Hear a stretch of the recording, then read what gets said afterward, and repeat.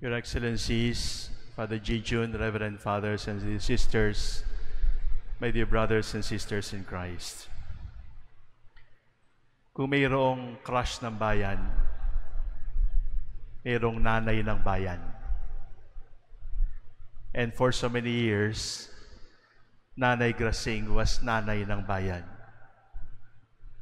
Poor mothers, when their sons become priests, they lose their identity. They are always identified as nanay ni father. But Nanay Grasing did not mind losing her identity as a mother and wife because she was always proud. Nanay siya ni father, nanay siya ng bayan. When she was born, more than nine decades ago, the name Engracia was given to her. Engracia is Spanish for endowed with grace. It is not full of grace. That is only the Blessed Virgin Mary. It is Engracia, endowed with grace. It is not the perfection of grace, but she was endowed with so much. And for her years, she lived up to that name, endowed with grace, Engracia. In the way she reared her children, in the way she carried her widowhood for 45 years, in the way she earned a living for her children by sewing dresses, in the way she went to church, in the way she went to pray the novenas, in the way she lived, in the way she spoke, in the way she partied and the way she traveled, she was endowed with grace.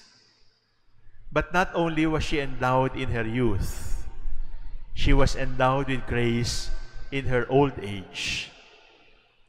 To see her beautiful dreams come true, she was endowed with grace in her old age. And even at the last moment of her life, she, in a manner of speaking, although certainly not the same, she was like the Virgin Mary who slept the sleep of death. Endowed with grace as a young mother, endowed with grace as a widow, endowed with grace as an elderly mother, endowed even with grace at the moment of her death. Without tubes, without needles, without intrusion to privacy, without isolation, receiving the blessings of the Church, she literally slept in peace, endowed with grace. So now this morning, as we say goodbye, we also say thank you. Pero tiyak na tiyak ko, si Father G. Jun at ang kanyang mga kapatid, walang hinanakit sa Diyos, sapagkat lahat ng panalangin natin para kay Nanay Grasing, binigay at pinagbigyan.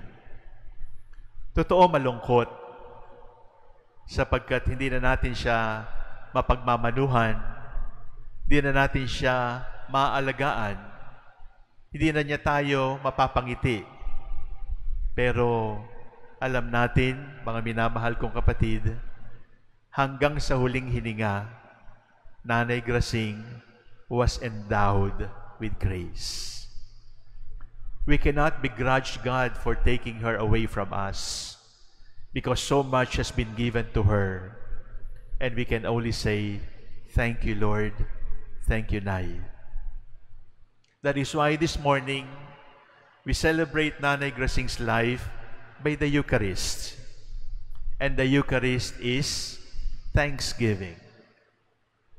Yes, we are dressed in sad clothes, but there is a thanksgiving in our hearts because she lived a full life, endowed with grace, seeing all her dreams come true, and breathing her last in total peace, assured by the blessings of the Church.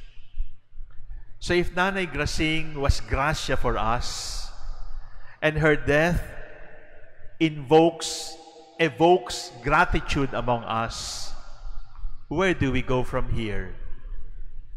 We say goodbye to Nanay, but we also say, from now on, we will all be Engracia to keep your memory.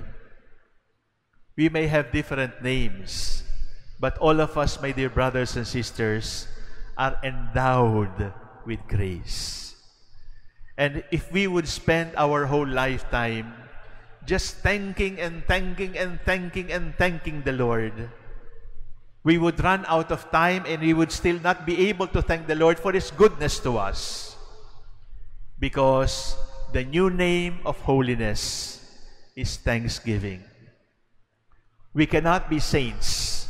We cannot go to heaven if we do not imbibe, we do not ride on the spirituality of gratitude. We honor Nanay Gracing best by always being grateful people. We honor Nanay Gracing best by keeping in mind that we are all Engracia and Engracio in our own little ways, endowed with grace that we do not deserve.